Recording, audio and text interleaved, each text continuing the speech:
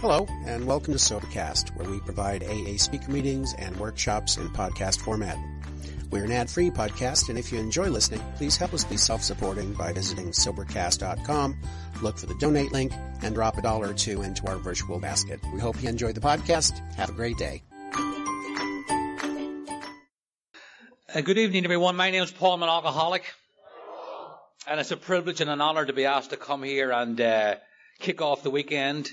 And in fact, I used to say a privilege and an honor, and it was pointed out to me that it's really a commitment and a responsibility.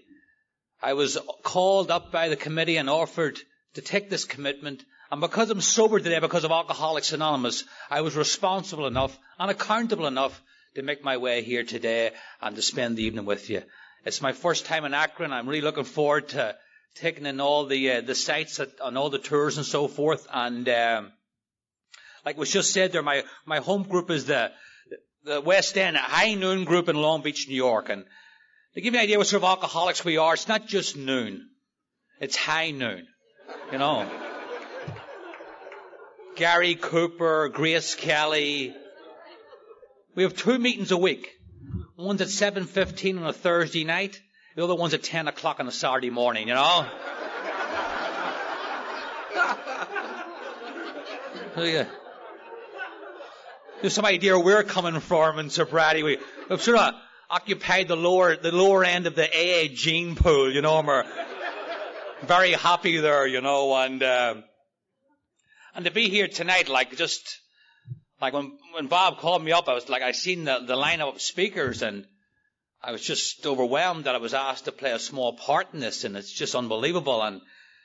But my wife's a non-alcoholic, and this stuff doesn't really faze her, you know. I was showing her the program, and I like look at the different names and whatnot, and look, there's my name, you know, and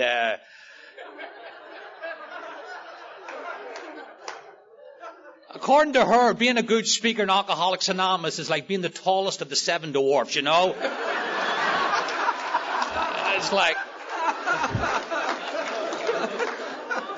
it's not really something to write home about, you know. I mean, we all tell each other, you're a great speaker, but this is about as far as it goes, you know. Looking some sort of outside credibility, it ain't happening, you know.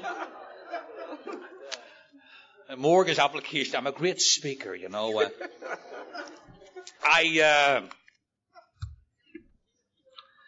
mean, my wife, you know, just to stay on the point, I often tell this story, and I'm sure there's some non-alcoholics here tonight. I mean, her and her mother, I'm fascinated. I am actually fascinated by non-alcoholics. You know, I was in the bar business for many years, and it just fascinates me, and I often tell this story because it's so indicative of the difference between an alcoholic and a non-alcoholic.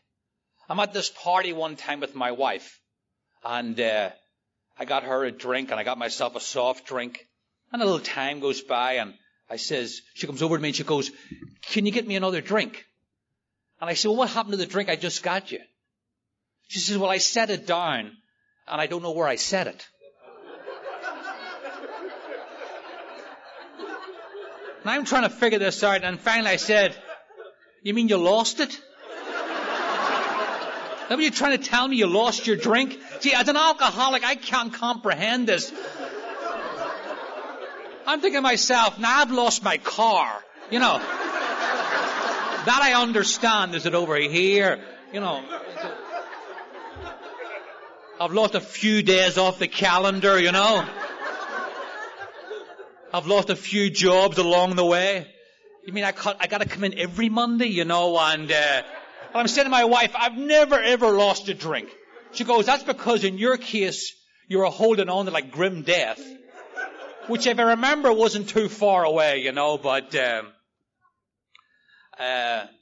Alcoholics Anonymous, right? I mean, it's incredible. The great miracle of not only the 20th century, but all 20 centuries.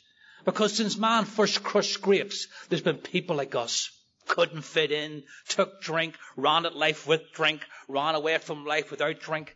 We were society's first outcasts from the outside looking in.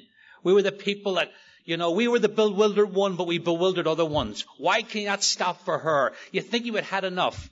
You think, even in my own case, people tell me for years, I used to drink every night at college, Paul, or I was in the army, but then I settled down. Why don't you? Yeah, why don't I? Because I didn't know when I came to Alcoholics Anonymous that I'm an alcoholic. I found out everything I need to know at Alcoholics Anonymous. My name is Paul and I'm an alcoholic. And that tells me who I am, what I am, where I am, and what I need to be doing. And if I do that, I'm all right. And when I'm all right, everything around me is usually all right too, even if it's not. This great thing called Alcoholics Anonymous allowed me to come to terms with my past so I could live in the present for the future, which is the rest of today. I didn't realize as an alcoholic till I came here that one drink creates a thirst that I cannot quench. If willpower could stop drinking, I would have stopped drinking a long, long time ago. You need a lot of willpower to drink round the clock for days and days and days on end. You know, I didn't realize I came to Alcoholics Anonymous. As Bill Wilson says, the key to success is total surrender. I had to let go absolutely of all my old ideas. And one of my old ideas was somewhere, someday, perhaps I could have half a dozen drinks and get away with it. Because of Alcoholics Anonymous, because of May 12th, 1935, 5 o'clock in the afternoon, Bill W. and Dr. Bob meeting together. Because of those two people, people like me now have something between them and the first drink.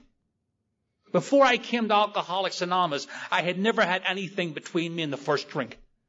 I used to think about it. I'd go on these terrible drunks and I'd sit there after coming out of a hospital or out of a restraining sheet or been strapped to a bed, and I'd sit there in the cold light of day and I'd say to myself, okay, Paul, why am I doing this? Why am I slow destroying my life? Why am I burning my life? Why am I blowing my life up? Why am I doing this? And this is the best I could come up with. Lack of willpower. If I had more willpower, I could drink like a gentleman. Lack of discipline. If I had more discipline. Lack of morals. I'm just a bad seed. And then my ace in the hole was punishment from God. If it wasn't for bad luck, I wouldn't have any. I got this mark of Cain, and I'm destined to walk the face of the earth with it. I got to Alcoholics Anonymous, and I found out because of Bill Wilson and Dr. Bob Smith that none of those things are true. I drink alcoholically because alcohol does something for me that nothing else does. Till I came to Alcoholics Anonymous and put those steps in my life. It changes me like that. Black and white to colour, one drink. The closest thing to spiritual awakening in my life that actually wasn't one was drinking booze. It was this close. It looked like the real deal. It felt like the real deal. You thought it was the real deal, but it wasn't. It was bogus. It was counterfeit. It was phony. Because of Alcoholics Anonymous and those two men, I got that spiritual awakening in my life as a result of these steps, and I got something between me and the first drink today. It's not just me against a drink. Up until this moment in time, I have never beaten an obsession to drink. And I've gone in the ring many times. My 7-year-old daughter could say, don't get in the ring. But don't get in the ring means don't take a drink. Until I came to Alcoholics Anonymous, I kept getting back in the ring. I tell myself I'll bob, I'll weave, I'll stay off the ropes. But the result was always the same. I'm lying flat on my back, looking up at the light saying, how did this happen again? The epitaph of the alcoholic, the next time will be different. And it's one more attempt at not drinking, followed by one more failure at drinking, followed by one more attempt at not drinking, as our book says, ad infinitum. Put a dot at the end of the page. Bill Wilson and Dr. Bob Smith, we're sitting here tonight, and because of those guys, we're miracles. Now, I know we throw the word miracle around a lot in Alcoholics Anonymous. I had a bagel this morning. It was a miracle. It had cream cheese on it. Another miracle. And it was toasted, you know. But what is a miracle? Let's face it. A miracle is a complete reversal or upheaval of the laws of nature. It's in my nature to be drunk right now, and I'm not. Now, how did that happen? It didn't happen because of me. It happened because of you people. We do together what I can't do alone, and that's not drink one day at a time. As the guys told me in the old South Bronx group, it's a cinch by the inch, it's hard by the yard. Paul, we just do it one day at a time. On May 12th, 1935 at 5 o'clock, we can trace this moment in time back to that moment in time. Right? Bill Wilson came into Akron from New York. You all know the story. Going to hit the big time again. One more deal. That's it. I'm off to the races again. And then he had the thoughts of drinking again. And he didn't know much, but he'd been trying for 6 months in New York. And Dr. Silkworth encouraged him, talking to the other alcoholics. And he had that divine inspiration, that divine thought, I wonder if I can stop drinking by trying help another alcoholic. The turning points in all our lives, past and present. And those two men, and a third man, and a fourth man. It's funny, I was just talking to the guys there earlier on. I'm talking to a guy, was driving through Manhattan there this afternoon, and we're talking back and forth. And he says, guess where I'm driving right past now? I says, where? He said, I'm driving past 293 Central Park West, Towns Hospital. And his father had been in there twice in the early 60s. And that place, 6 months prior to Bill coming here, he lay in that hospital bed and he had that vision. He had that vision of a chain of drunks around the world, one drunk helping another. Not just around New York, a whole paradigm shift of one drunk helping another drunk. The turning point in all our lives. And that's what I often ask myself when I was coming here today. How strong is the link in my chain? Is it strong to the people coming behind me? And more important, it's strong to the people going ahead of me. If someone comes to me tonight and says, Paul, can I go to a place where I won't regret the past and I wish to shut the door on it? Can I comprehend the word serenity? Can I know peace? Absolutely. Walk this journey with us. Because since 1935, we've been walking this journey together, trudging the happy road of destiny, trudging, walking with purpose. There's a purpose to our lives. There's a meaning. There's a rhythm. And not sitting in some bar drunk today wondering, what's it all about? I know what it's about. Everything I need to know I found out in Alcoholics Anonymous. My name is Paul and I'm an alcoholic. You know, and I think about it like, when you think about Alcoholics Anonymous, what is AA? It's hope in human form. We'd rather see a miracle than hear one. We've been talked to, talked at, preached over, preached at. But when those guys came to my house. The guy that 12-stepped me into Alcoholics Anonymous knew Bill Wilson personally back in New York. Drank himself out in there to straitjackets in places like Bellevue Hospital. And he came to my house that day. And he gave me something I hadn't had in a long, long time. He gave me hope. And he brought me to Alcoholics Anonymous. And I'm telling you, that's why I think it's so important. And we're going to talk about the traditions this weekend to keep that door open for the still sick and suffering alcoholic, whether it be inside or outside this room. I'd never been in Akron before in my life, but I guarantee you, if I leave this podium right now, I wouldn't have to knock on too many doors, and I'll find somebody drinking themselves to death right now. Totally oblivious to what's going on here in Alcoholics Anonymous. And what is our job here is to keep that door open for the still sick and suffering alcoholic, whether it be inside or outside this room. I don't want this to be like the old Don McLean song, American Pie. Oh, the music used to play, but it doesn't play anymore. You know, this is our watch. This is for us now to be custodians of this wonderful thing called Alcoholics Anonymous. I've had the blessing to travel to many places and go to many meetings and see this thing in its various forms. And it's unbelievable, the miracle of Alcoholics Anonymous. In my own life, I'll tell you a little bit of my story. As you probably realized, I'm not from the neighborhood originally.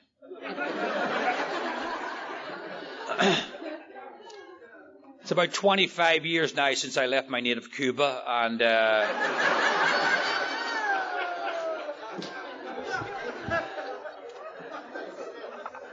I grew up in a hard drinking neighborhood. I wasn't one of these guys, oh, that's what alcohol does. Believe me, I knew up close and personal. I grew up in a working class neighborhood on the outskirts of Belfast. It was a sort of a neighborhood, if you didn't drink, you moved. You know, everybody drank. I seen public drunkenness. I seen what alcohol could do at a personal and a public level. And if you'd have told me where I was going to go when I took my first drink, I'd have said, you're out of your mind. You must be thinking of somebody else. But it's unbelievable. what alcohol did. I said that one drink from black and white to colour like that. Now, I don't know why, looking back on it, I thought about it, was that a symptom looking for disease? I don't really know. But I had that stone in the shoe, that knot in the stomach. Booze will give you a lift, to give me a lift. But when it comes time to pay the freight, watch out. In the Merchant of Venice, Shylock wanted just 1 pound of flesh, right? Not this disease. It'll take your job, your car, your wife, the shirt off your back. But what it really wants is me 6 feet under. I believe all terminal diseases, this is the most terminal. If I hadn't stopped drinking, drinking would have stopped me. And that's not some theory that I've come up with. I'm not running a lifetime. But I'm around here long enough to know what happens if you take your eye off the ball. This disease will get you in the crosshairs and kill you stone dead with or without booze in your body. I don't need booze in my body to destroy my life. I almost destroyed my life in Alcoholics Anonymous because I wouldn't put the principles of AA into my life. I've tried not drinking. It's terrible.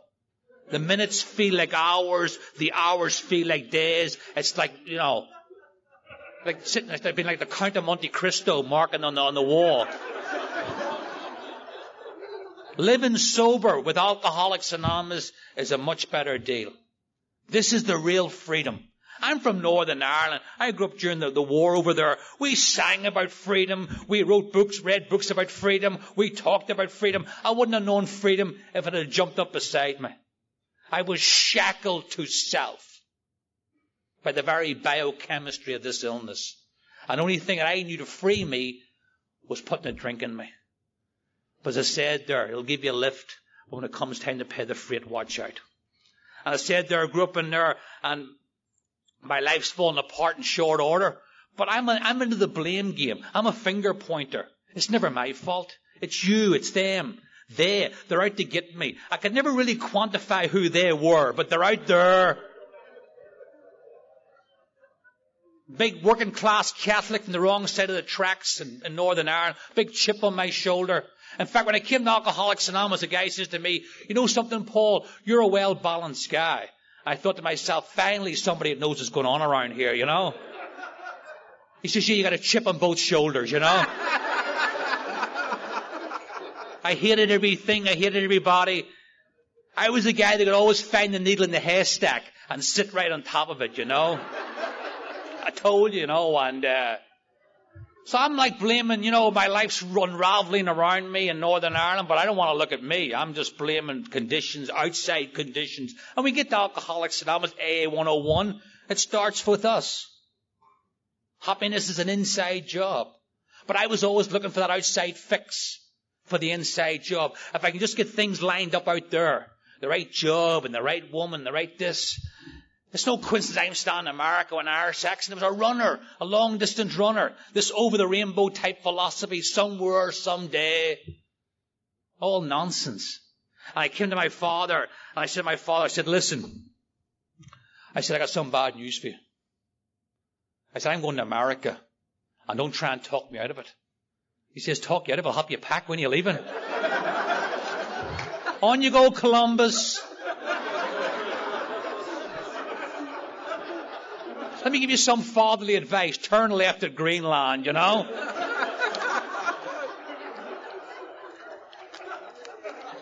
I hopped on the only airline to fly if you're an alcoholic, Aer Lingus, Ireland's national airline. I don't know if you've ever flown Aer Lingus. It's a drunkard's dream. The plane's going down the runway. The plane hasn't even taken off, and already they're getting the drinks carts out, The plane's at like a 45-degree angle, and the cabin staff are like Sherpas, pushing the drinks carts up to the front of the plane. And the whole plane's ringing their bell looking booze. You think you're in a pinball machine rather than an airplane. Bing, bing, bing.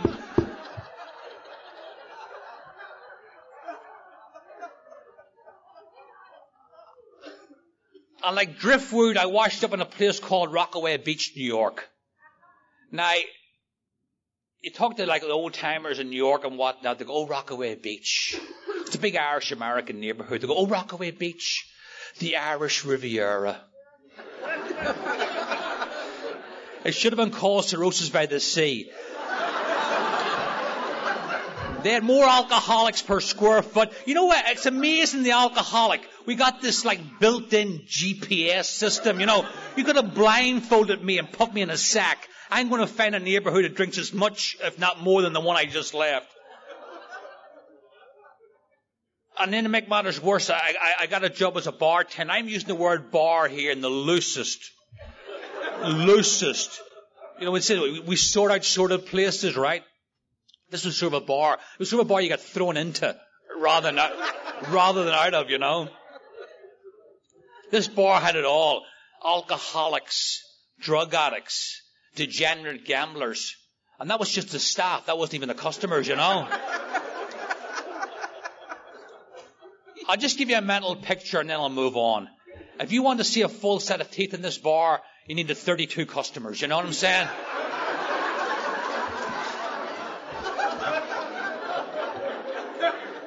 Male and female.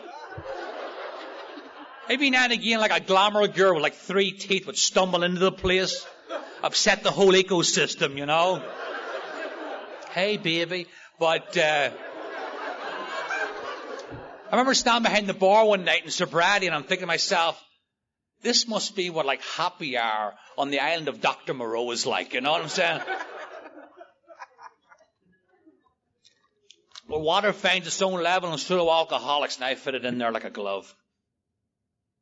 I've experienced every form of drinking. I was a weekend drinker, a daily drinker, a morning drinker, binge drinking. But I tell you, the drinking that done this alcoholic in, I became a periodic alcoholic. And you know the equation. The drunks get longer and the period between them gets shorter. And now I'm hitting places I thought I'd never hit. I'm hitting hospitals. I'm having convulsions. I'm having seizures. The worst years of my drinking were after I made a firm commitment not to drink anymore. The worst years came after that. When I told myself, that's it. And I drank again, and I drank again, and I drank again. Because I hadn't got Alcoholics Anonymous in my life. And without Alcoholics Anonymous in my life, I have nothing between me and the first drink. And I will drink again or go off a bridge. And most alcoholics will drink first.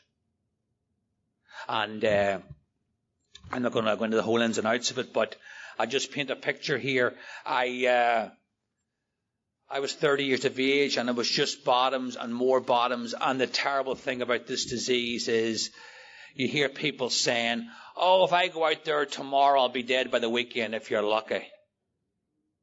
If you're lucky, you'll be dead by the weekend. It's usually death by 1,000 cuts. And by the time you actually die from this disease, by the time you actually graveyard dead, you've been physically, you've been mentally and spiritually and emotionally dead for years. And everybody that mattered anything in your life, we should have died a long, long time ago. They asked Mother Teresa one time about, and she was working in New York, about the terrible poverty that she had seen in, you know, in the subcontinent of India. She says, one of the loneliest deaths of all must be the death of an alcoholic. Because they're devoid of any love of themselves or anything around them. It really is a terrible disease. Just killing you, dying from the inside out. Your actual soul, your actual spirit just atrophies before your very eyes. You know, and as Mother Teresa says, not till I came to Alcoholics Anonymous, that even God can't fill a cup that's already full. And what am I full of? I'm full of hatred. I'm full of despise. The world. I'm a world hater. I'm a people hater. I'm a stop the world I want to get off. When's my ship going to come in? I can't catch a break. What happened? How did I draw the short straw? And I drink on and drink on.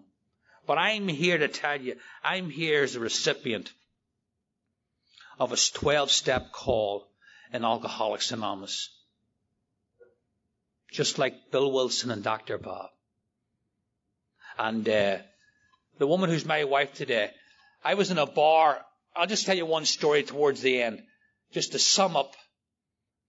I had never heard these 3 words together till I came to Alcoholics Anonymous. Maybe some of you have never heard either. But when we hear them as a stanza, when I heard the words pitiful, incomprehensible, demoralization, I didn't have to ask for a translation Can I get a thesaurus, please? What does this actually mean? Every one of us knows what it means. Dying from the inside out of untreated alcoholism. And keeping going back to the problem because we have no idea what the solution is. I'll just give you a quick vignette. I was in a bar. I used to have convulsions coming off drinking. Now I'm having convulsions and seizures even when I'm drinking. I'm at the end of my rope.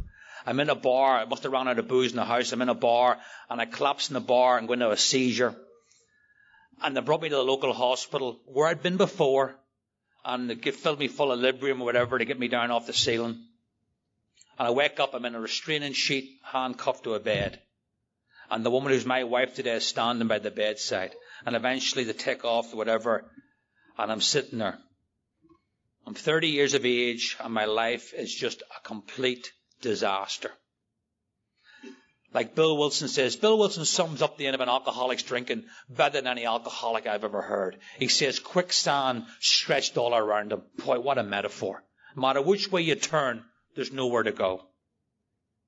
And I took her hand and I said to her, I said, Susan, I don't know why I can't drink, but it's obvious I can't drink. And I will never, ever drink again. Hand on heart. Solemn promise. Get a Bible. I'll even go there. But here's what happens to me.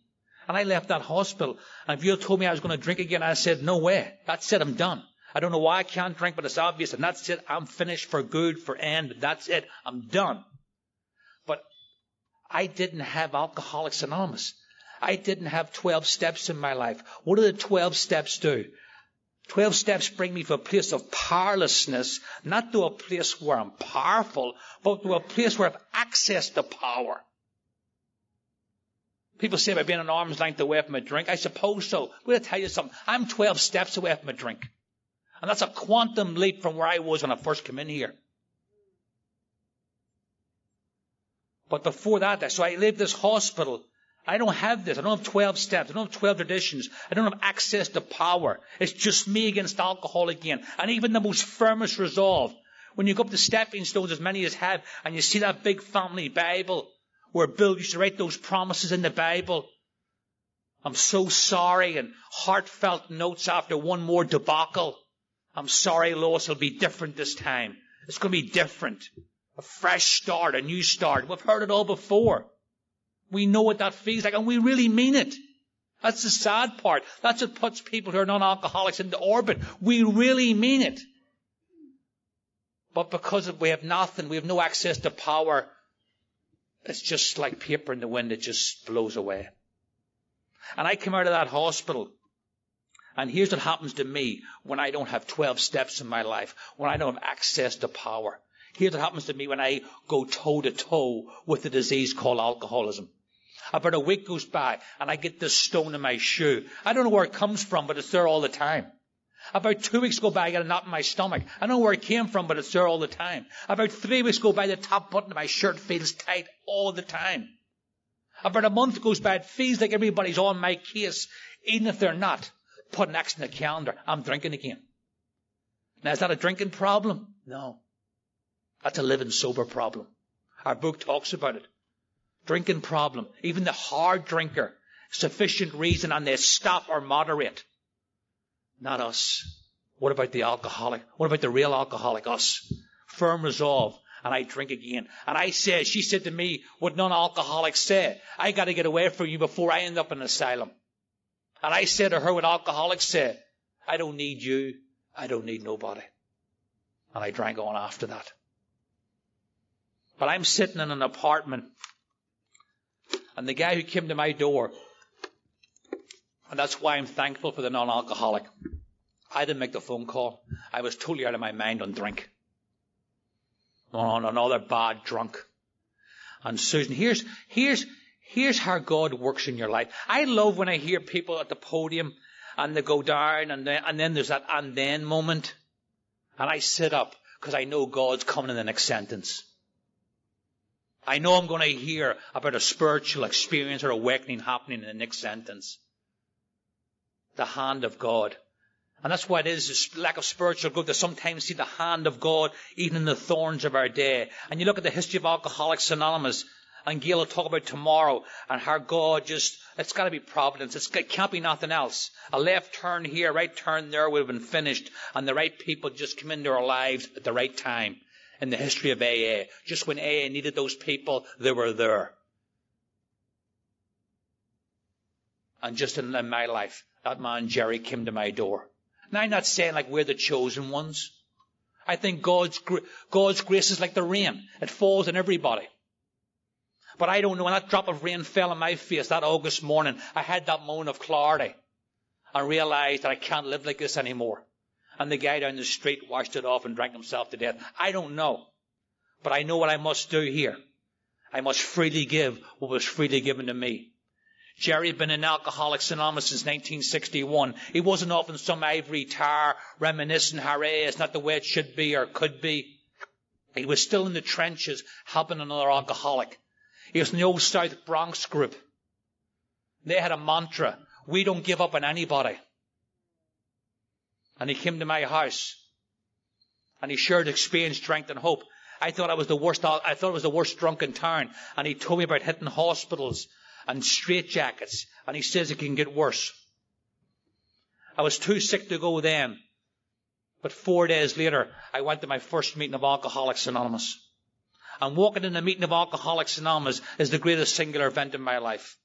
Because unbeknownst to myself, I was moving from the problem to the solution. Now, before Jerry came to the house, he says to me, I said, I can't stop drinking. And with typical alcoholic homespun wisdom, he says, you can't stop drinking because you're an alcoholic. He says, don't worry, I'm coming over. He says, why don't you get down on your knees and say a prayer, I'm on my way. I thought to myself, man, what I call this guy for? I got some Billy Graham Bible thumper coming over to the house. I was going to ask him to stop and pick me up a quart, but I said, I can't ask him now.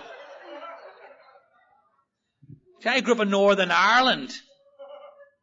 I grew up in the Troubles, where people literally shot each other outside the front door over religion. I remember when I was 8 or 9, no, maybe 6 or 7, I heard this rat-tat-tat-tat, opened the door, and there was 2 guys lying dead in the doorstep. And I realized the war wasn't going on TV, it was actually going outside the door. God, I said, God. And when I'd be drinking, I thought I was real smug and bohemian. I'd say, God, he never came down our street very often. But desperate times call for desperate measures. Quicksand stretched all around me. My back was against the wall. I was out of options. And you'd be surprised what you might do when you're faced with that pitiful, incomprehensible demoralization. And I did something that I hadn't done in many, many years. I got down on my knees and I said, if there's anything out there, please help me. And I felt like someone walked up behind me and took a great weight off my shoulders. A sense of peace came over me that I've never experienced before or since. And Jerry came to the door and I told him what I just told you. He says, Paul, you had a spiritual experience. It might get you sober, but it won't keep you sober. There's been people that have had those that have died drunk. Let's get you to Alcoholics Anonymous. And Jerry, I call him regular, saved my life. I go down to visit him in Florida regular. You want to see old timers in AA? Get down to Florida.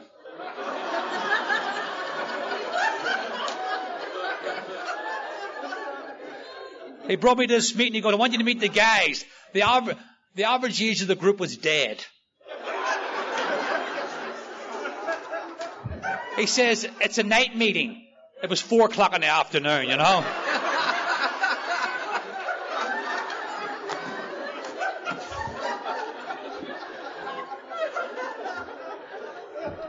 And the meeting must have got like a group rate on cataract surgery. Because the whole meeting was all wearing those big black wraparound sunglasses. When I first walked in, I says, man, check this out. A virtual AA meeting. This is really... Man, these guys know how to do it down here, man, really.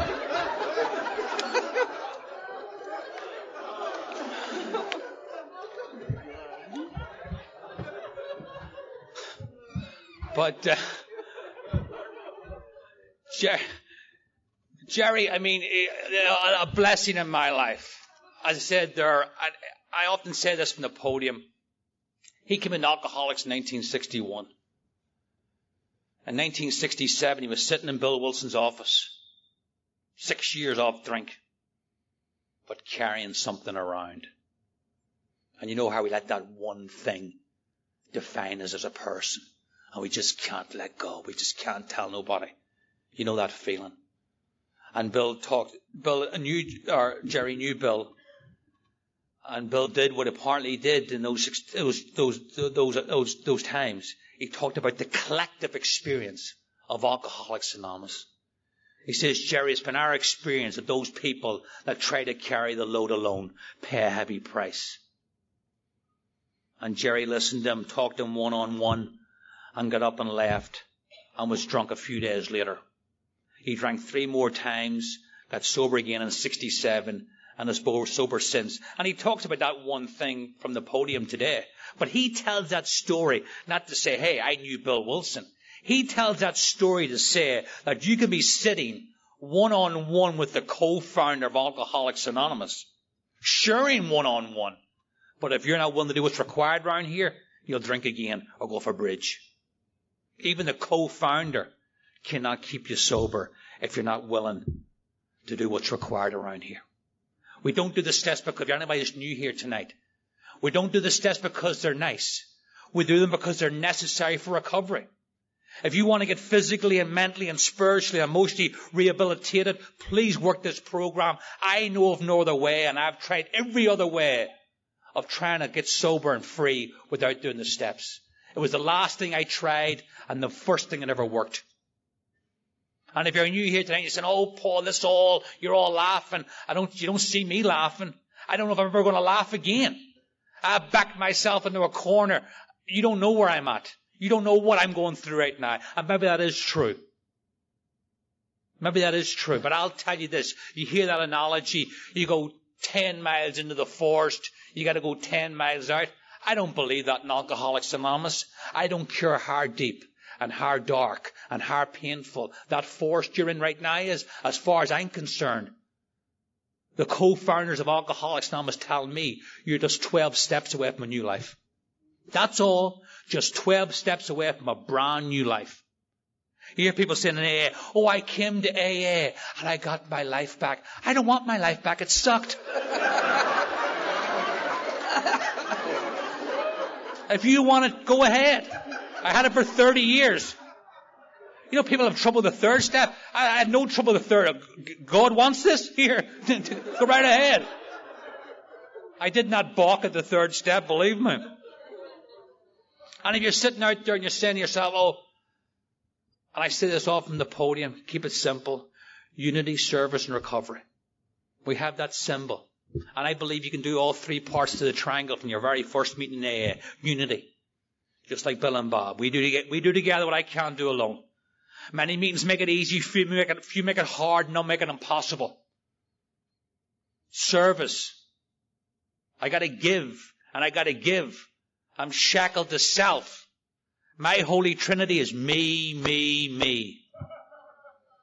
My wife catches me all the time. In fact, even better, I'll tell you, one time my wife and I were having let's just say a heated discussion, and my daughter was about 4 years of age, and we were talking back and forth, and my daughter was going like a tennis match. My daughter was going like this here, and then finally my daughter couldn't take it anymore, and she goes, what about me, me, me? And my wife goes, oh, not another one.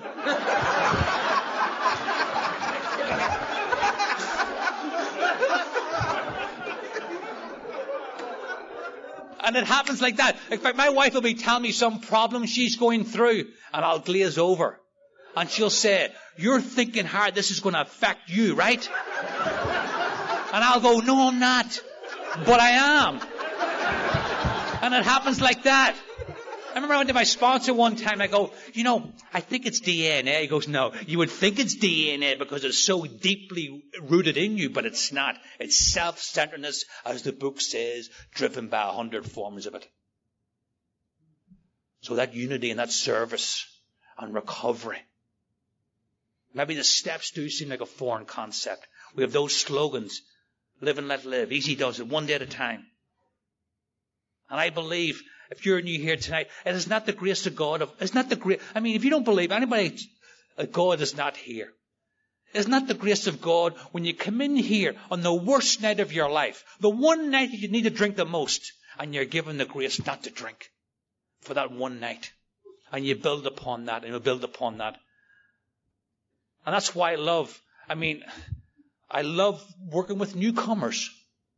I love old-timers, and I love newcomers. Middle management, those guys in the middle. That's us. I'm in middle management. We know just enough to how to destroy this thing, Those are the guys you got to watch out for. But because sometimes we forget, we get caught up in the nuances of sobriety and caught up in the grey areas and mix the big picture. I'm a hopeless alcoholic who by my own volition I'll be lying on the floor drunk.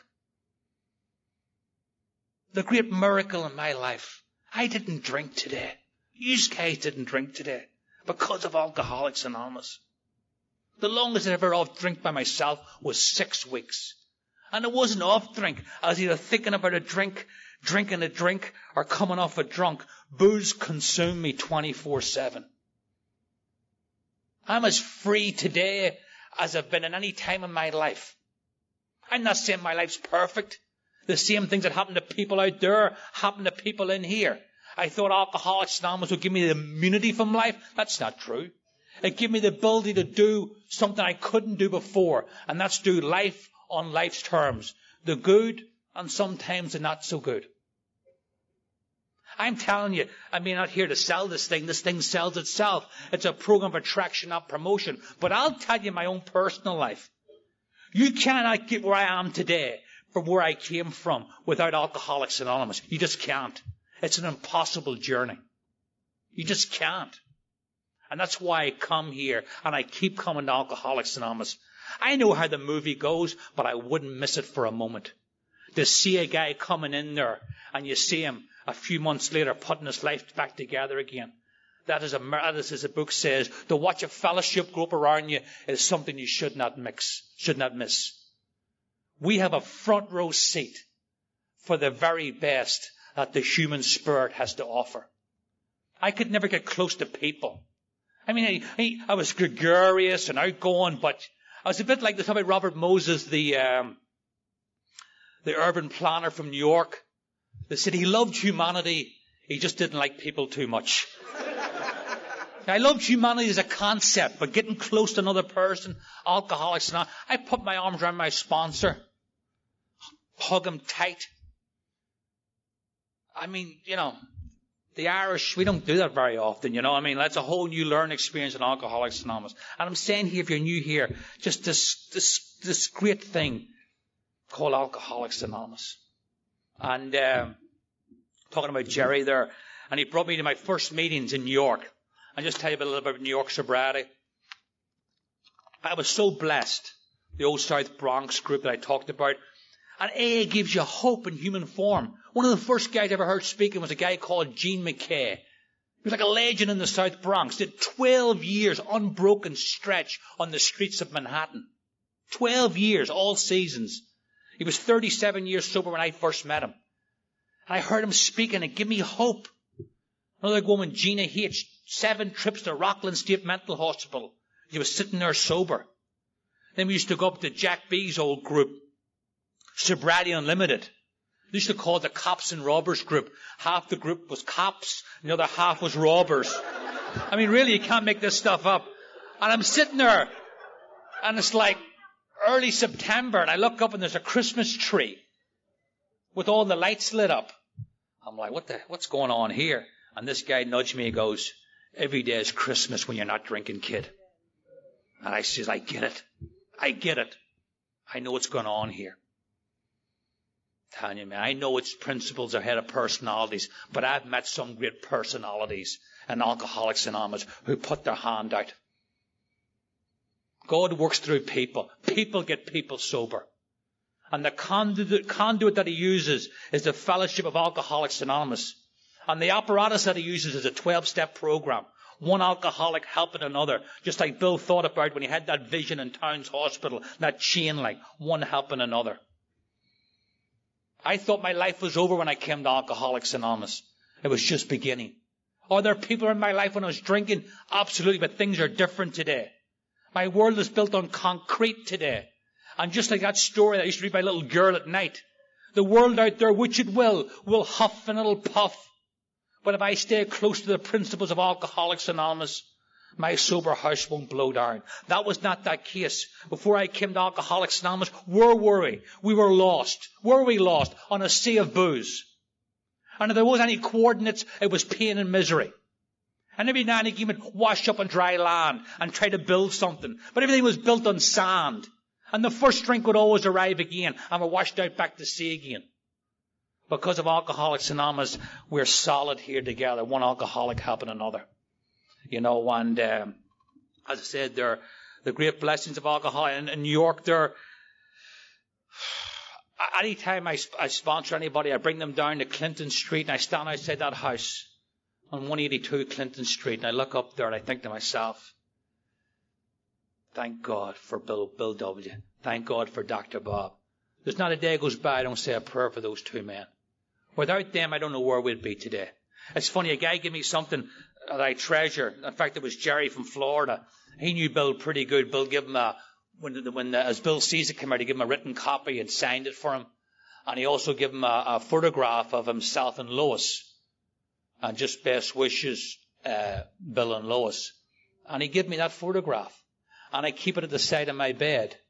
And it's funny, my little girl would look at it and she goes, because I have a lot of relatives, and she has a lot of relatives in Ireland. And she goes, is that my grandmother and my grandfather? And I said, you know what? In a certain way they are. In a certain way they are. That is your grandmother and your grandfather. Because without those people, I don't know where I'd be today. You know, and as I said, they're talking about Alcoholics Anonymous, and they talk about, where are we? The book talks about it. We are survivors from the sinking ship. We're brought here together. From the captain's table to the steerage. You know, I've never been to this room before. A lot of people in this room I've never met before. But you tell me you're an alcoholic, and I know enough. I know you've experienced terror, frustration, bewilderment, and despair. I know you put a drink to your lips as the tears roll down your face, and you drank it anyway. I know that family and friends and loved ones stood there and pleaded with you not to drink, and you drank. I know, like in my case, I sat there, talk about the damage in your human spirit, drinking against my own will, with the tears rolling down my face as I put the drink to my lips. You tell me you're an alcoholic, I know enough. You know, and we're here together, as I said, they're survivors from the sinking ship. And what do? Do we sail off into the sunset, patting ourselves in the back? No. We circle and go back looking for more survivors. And because of the 12 traditions in Alcoholics Anonymous, we're able to keep that boat steady, safe, secure. It's okay, as Emmett Fox said, having the captain on the bridge. But without those traditions, there'd be a mutiny below the decks, you know? You know, because I really believe that. And I think that's one of the great things that's often overlooked with Bill Wilson and Dr. Bob. Without those 12 traditions, I really believe that Alcoholics Anonymous would have completely collapsed under the weight of its own self-will. I talked to some of the old-timers there in New York, and even stuff you wouldn't think of. As a guy I know, his name's Tom Kay. And he's the only guy that I know that was actually in AA when Dr. Bob was alive. He came in 6 months before Dr. Bob died, 1949. And this guy Tom was one of the youngest guys in AA. He was 23. Like the Wonder Boy. He put 5 years together and got drunk. He's got about 57, 58 years back. And he says, which we'd never think of. He said, when he came into Alcoholics Anonymous, he said, Bill Wilson had 14 years sobriety. He was the longest person sober in alcoholic with 14 years. He said he went to the meeting, and they went to the diner after the meeting, and the guy nudged him and said, you see that guy over there? He's got 5 years. He's sober 5 years. Tom was like, what, 5 years? And those early days when AA hung by a thread. And he says, which I know we wouldn't think of it, but it would make sense. He says, when Dr. Bob died, a shockwave went through the fellowship. Is that it? What's going to happen now? One of the co-founders is dead. Can this thing go on? But because of the traditions of Alcoholics Anonymous. I mean, it's funny. And Bill knew that. The brilliance of those guys to get those traditions out there. The spiritual string that holds this package together. I love Bill tells a story that tells you sometimes when you go to the general service office, he was asked to speak at a meeting in New York. And everybody wants to hear, the white light experience at Towns Hospital. And they said, there was a woman in the office and she goes to Bill and says, Bill, I have to go and speak at a meeting tonight. And it's on the traditions. Have you any advice for me? He says, good luck. But they persevered. And because of those guys and those traditions we have, these doors are open for the still sick and suffering alcoholic, whether they be inside or outside this room. I'll tell you a couple of stories about AA. I think it's the brilliance of Alcoholics Anonymous. And the very best, I said, that the human experience has to offer. And why? It doesn't matter who's sitting next to you in the lifeboat. But you better be willing to put your hand out and help them. I don't get to decide who sits in the lifeboat, but I better be willing to help them. Because think about it, guys. Since 1935, on May 12th at 5 o'clock, from now on, when the families are sitting around the non-alcoholics, and they don't know what to do, and they don't know what's going on, and they don't know what to do with the alcoholic, my program tells me that if asked, I better be willing to go. I mightn't be chosen, but I better be willing to go and help that man. It's not one of the most brilliant things in Alcoholics Anonymous. You look at that picture of the man on the bed. You think about the history of AA. It just encapsulates the whole magnificence of Alcoholics Anonymous. You have the guy, and we've all been there, or woman, on the bed, drunk out, life falling apart, quicksand stretching all around, and the two guys sitting there, open, willing, hands out, with the book. And what's their spiritual calling card? They're saying, we are you and you are us, but we are not you today because of this. Walk this journey with us, and you won't have to be where you are today. That one picture sums up the whole experience of Alcoholics Anonymous. And one alcoholic helping another, regardless of gender or colour or creed. We're alcoholics first and everything else second. And I see this very clearly, and I often tell this, and I'll tell it tonight. I go to meetings. I'm from outside of Belfast. My brother's sober in the fellowship over there. And I go back regular. And I go to meetings of Alcoholics Anonymous in Northern Ireland. I've been to meetings in Alcoholics Anonymous in Belfast in some of the darkest days of the Troubles. You talk about people who normally don't mix. I about people who never mix. But there's one place they mix. They mix in Alcoholics Anonymous. And everything else is left at the door. All the differences and whatnot. And they come in here. And they talk about their common problem and their common solution. And it's one alcoholic helping another. As Dr. Bob said, you simmer this down. What is it? It's one alcoholic helping another, love and service. I remember going to a meeting one time in Belfast. It's funny. We were from West Belfast, which is the Catholic part of town, and we were going over to East Belfast, which is the Protestant part of town. And there was a bunch of Catholics in the car, and we drove across what's called the Peace Line. And this guy in the car says, Paul, you've been in America too long. Things are bad right now. We shouldn't really be in this part of town, but we're going on a speaking commitment. I love alcoholic humor. This guy says, the last time a Catholic was in this part of Belfast after dark, he was in the trunk of the car,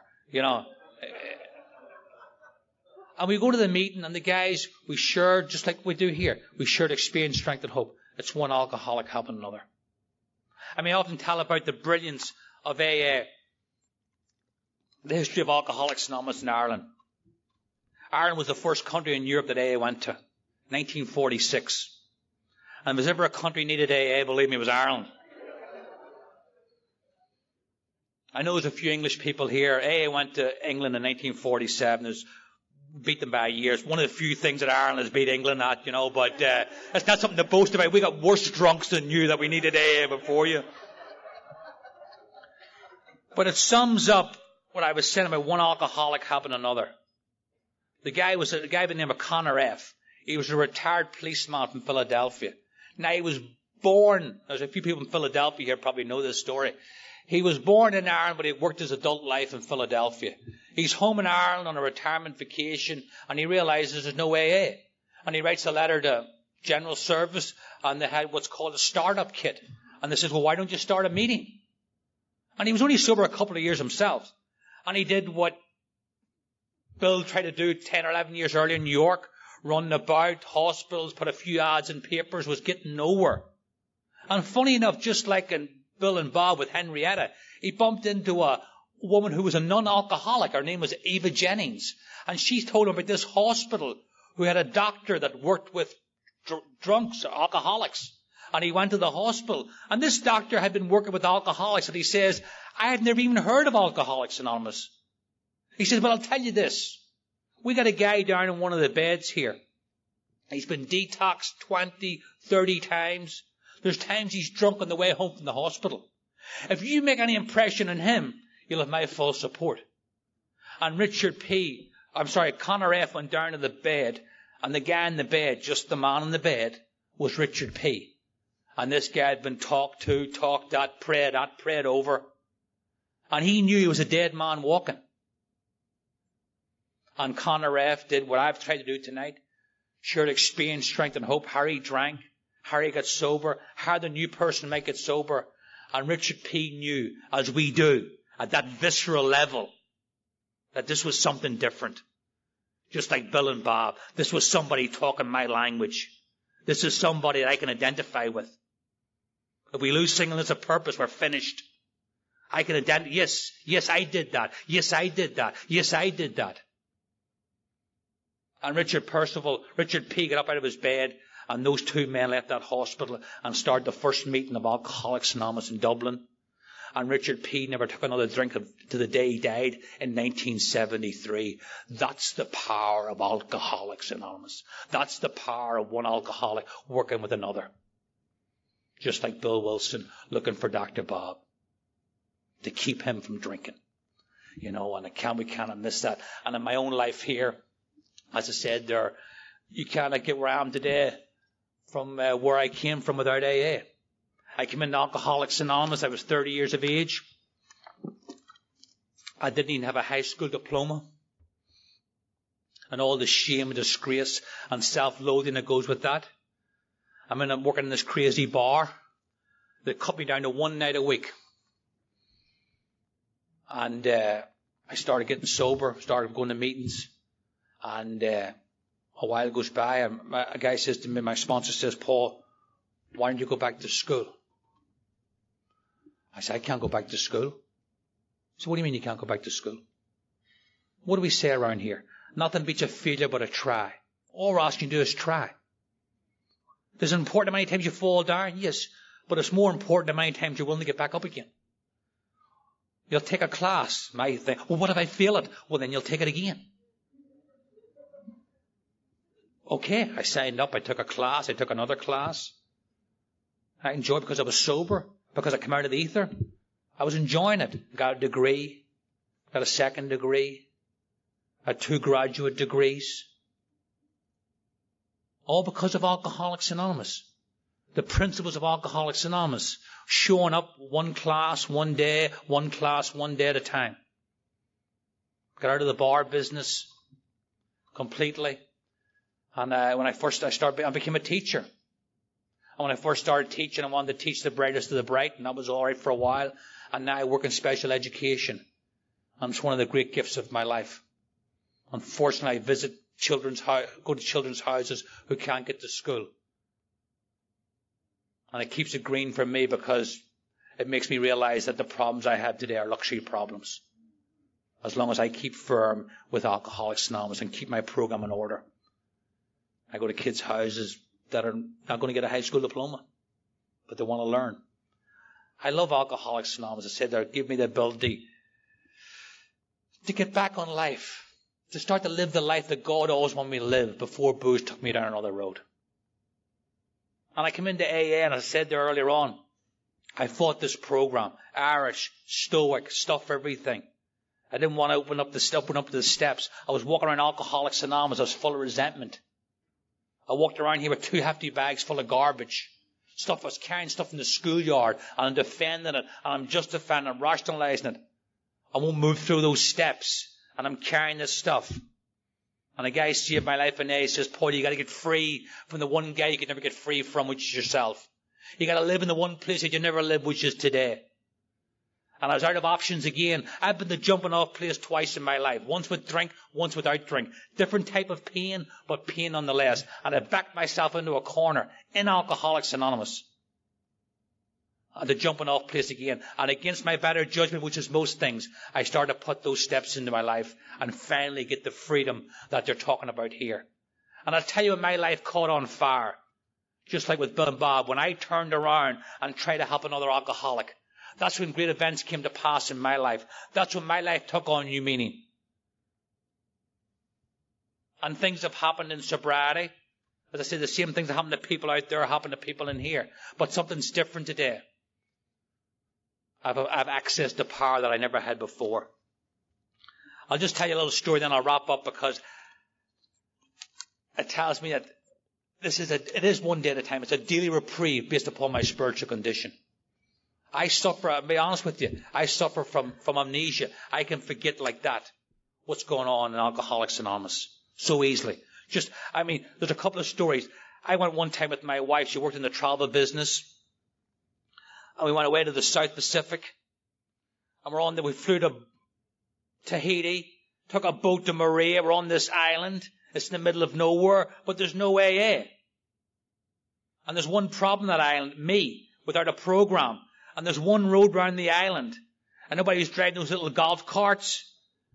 I rented a car. I'm cutting people off. There's only I'm driving like a lunatic.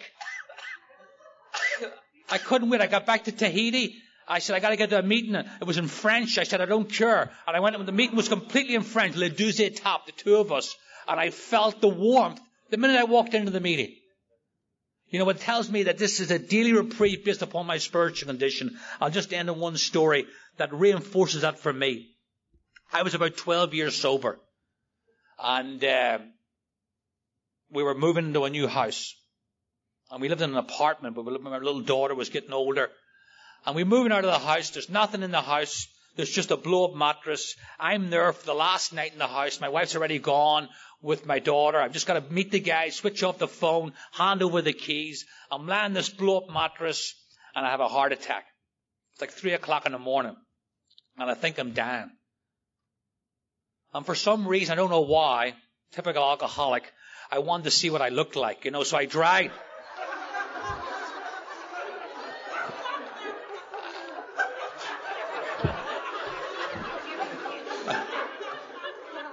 That's why they put mirrors in bars. There's a reason for that, And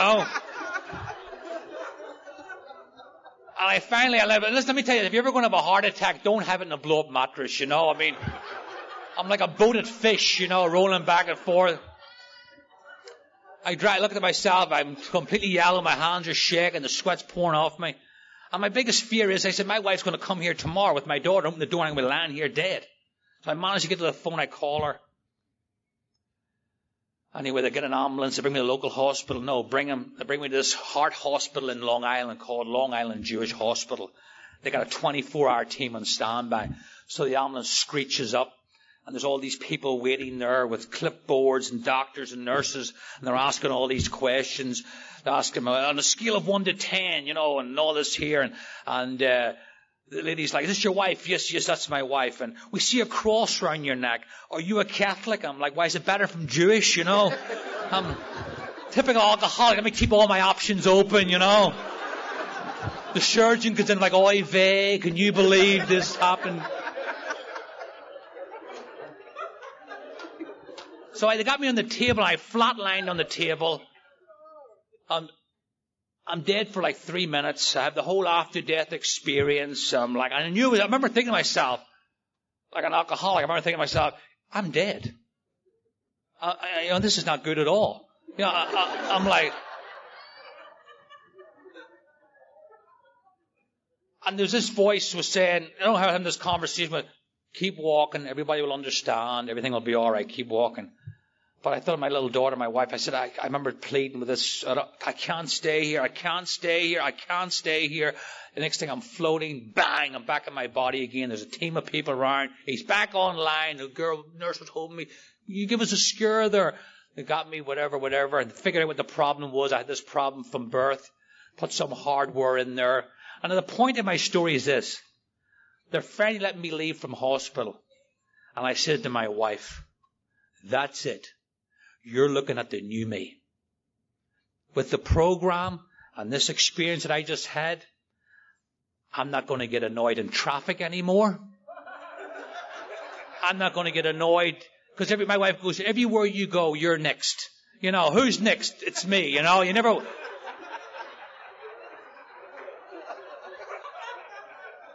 And sure enough, for about a week and a half, I was like the Dalai Lama of Long Island, you know.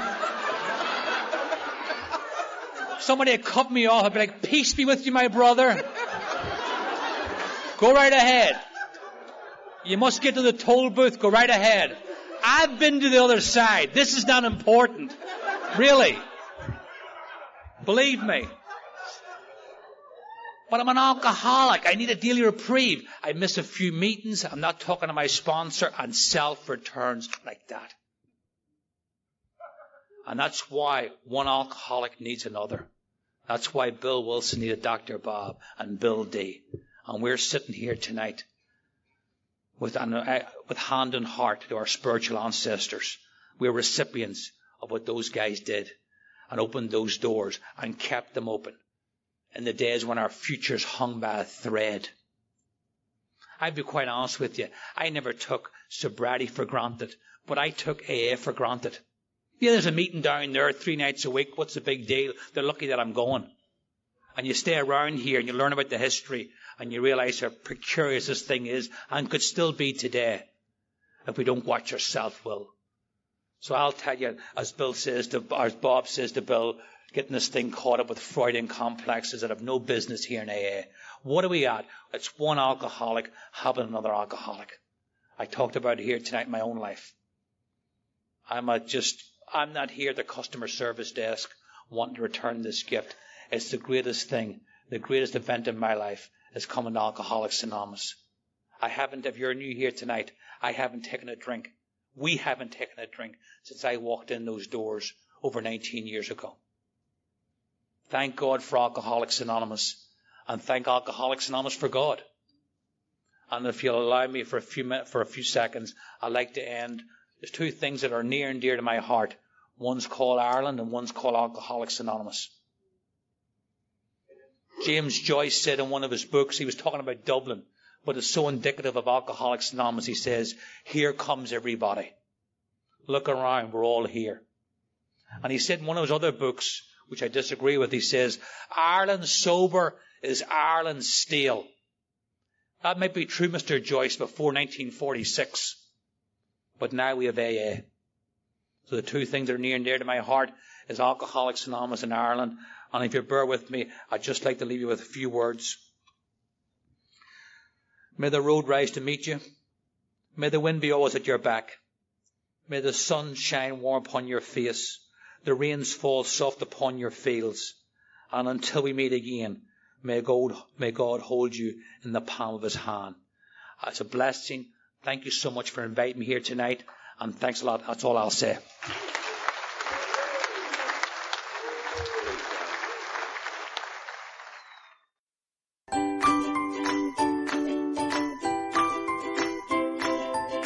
Thanks for listening. I hope you enjoyed the podcast. Sobercast is ad-free, and we'd like your help in order to keep it that way. So if you'd like to help us be self-supporting by pledging $1 or $2 a month, visit Sobercast.com and look for the donate links. Thank you very much.